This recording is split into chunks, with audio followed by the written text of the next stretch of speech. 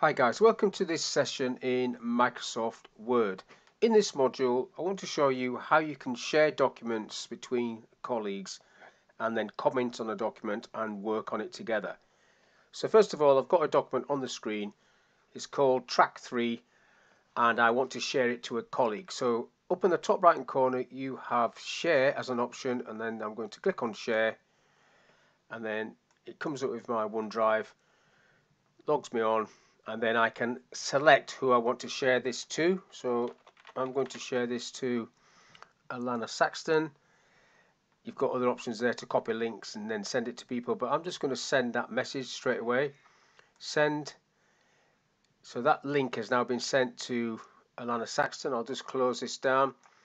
If I go into the email online, there's the email, Track 3 from me to her, and then all she has to do is click on Track 3 to open this document.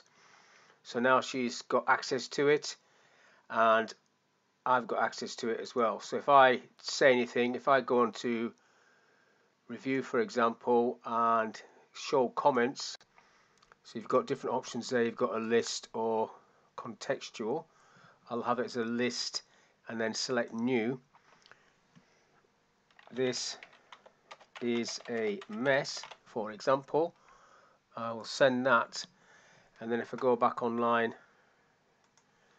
to Alana's and then click on comments and then just wait for this to refresh, that'll just drop in there. There you can see it's dropped in there, so then I can reply to that. You don't say so, for example. Send that back. So if you look at this, you can see where the cursor for Steve Saxton is.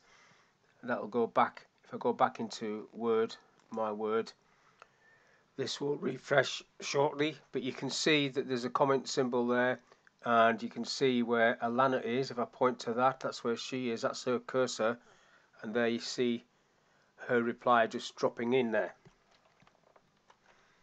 If this comment is sorted out, finished, you've got this option to resolve it. So I've resolved it, and you can actually delete it if you don't need to keep a copy of all the comments. So I will delete that comment, just get rid of that for a minute.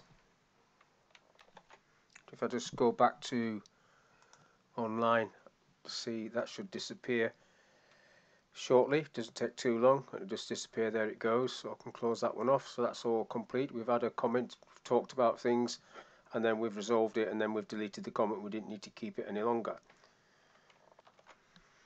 Now if Alana types anything, so I'll just type test there. So I've typed that online. If I come back to my document, you can see that it's picking that up. So we've got a live share going on here. Whatever she types, I will see, and vice versa. If I type something, I'll just type testing next to that. So that's where my cursor was. If I go back online, that's popped up there as well.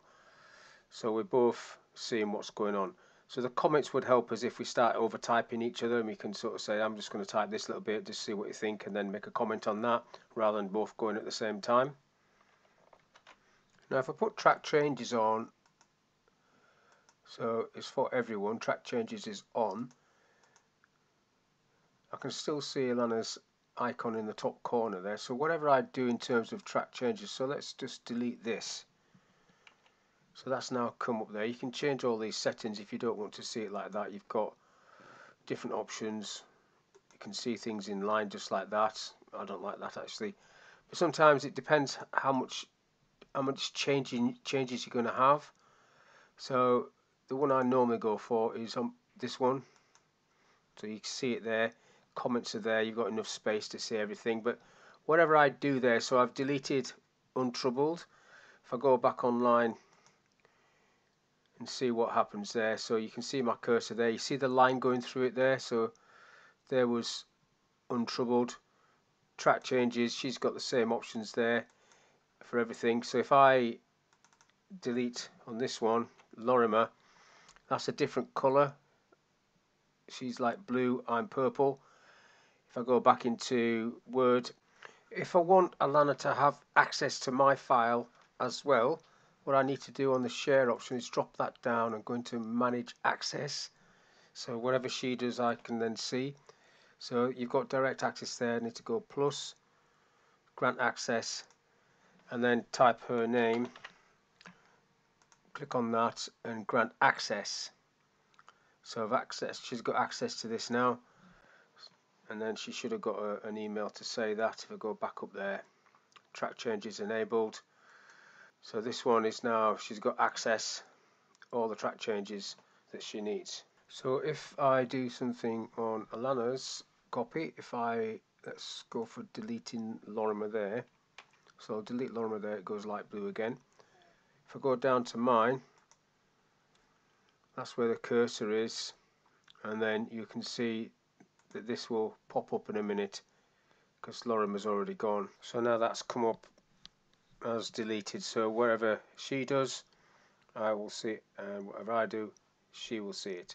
So you're basically sharing the document. Because I've given Alana access to my document on this as well, I can see her edits, I can see where she is in terms of a cursor, and we both can adjust ourselves to suit whatever we're trying to do.